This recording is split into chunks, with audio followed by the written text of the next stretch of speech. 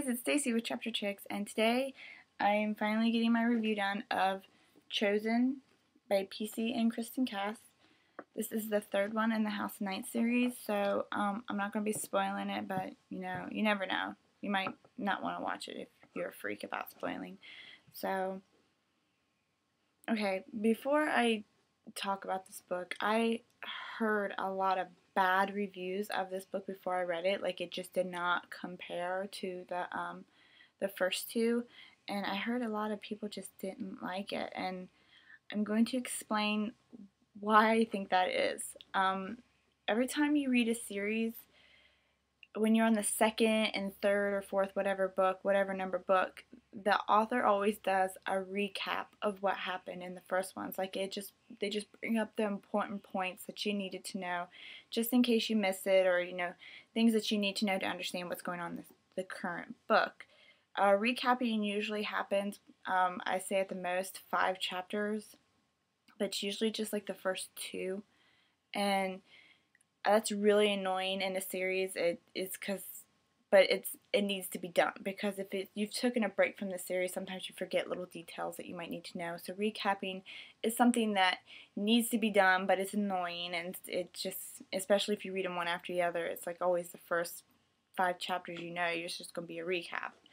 So, with that said, the reason why I think so many people are disappointed in this book is because she recaps through the entire thing. It's basically, other things happen, but she recaps so much that it gets really annoying, and she even recaps the same event, I think there's one she does like 3 times, and it gets really annoying, and but with that being said, the ending of it is really good.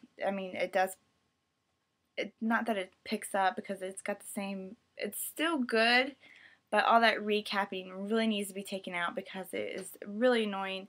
I think the last recap I remember in this book is chapter 19.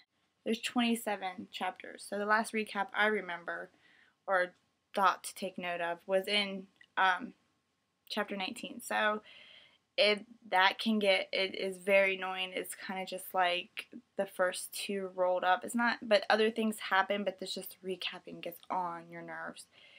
And with that being said, I also really enjoyed it because there's events that happen that are really fun that go along with the House of Night series very well, but I had very low expectations for this book. So I can understand people who had high expectations for it and went and read it and then like, oh my god, it was basically just the first and second book over.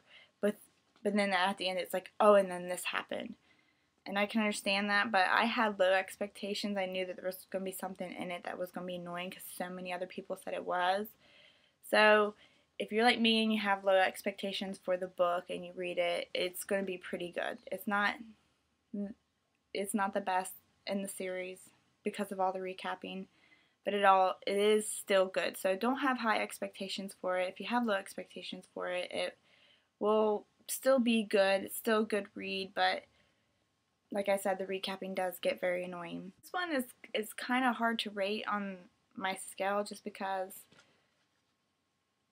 the writing style is what is annoying with all the recapping, but the recapping is so annoying that I kind of want to bump it down on the scale just because it does not compare to the rest of them. So I'd say this book is a 6, meaning that the story was not as unique as the other ones. It still had some good quality plot things that happen in it, some really interesting stuff, but that recapping has got to go. Whoever edited this needed to realize that there was way too much recapping going on. It really gets so annoying. But besides that, if you can ignore the recapping and the recaps don't get on your nerves, then it would be still a decent read. But I really hate recaps, but I know they're necessary for series, but not that much, especially recapping the same event over and over and over again. So that's my book review on Chosen. I am currently reading 2 Moon Princesses. It's a book I won on a Goodreads contest. So I'm really behind on videos again, guys. I mean, I have like 5 of them that I need to do, so I'm going to be doing one every other day again. And then I want to try this weekend to get my bookshelf tour up. I'm just telling you this because if I tell you guys this, then it kind of makes me have to do it more. The next book I'll be reviewing is The Vampire Diaries 1 and 2. I decided just to do it. I count them as 2 in my challenge, but I'm going to do the book review as 1 because they kind of feel like the same book just because they're together and it flows right into it because he doesn't really, or she doesn't really end the book. You know what I mean? It's just kind of like leaves you with a little cliffhanger and then it kind of just flows. There's no time that's passed. Oh, that's something I should say in this too. These books, there really isn't too much time that's passing in between them. I think like in this one, I think it was 3 months. So it's like basically every book is a month. So it kind of is, that's kind of a little weird because you expect a little time to go by just because so much is happening and you don't expect all that to happen so fast, because if I had all that stuff happen to me within a period of 3 months, I think I'd go insane. And you think you want a little bit of time in between them, but they don't. They pick up right after each other, which is not bad, but still. And what was I saying before that? Oh, yeah, I'll be doing Vampire Diaries next because somebody requested that I do that. I'll say their name in the video because I don't remember it right now, but somebody requested it, so I'm going to go ahead and do the Vampire Diaries ones next. And that's my book review. I hope you guys enjoyed it, and I'm Stacy with Chapter Chicks, and this chapter was for you.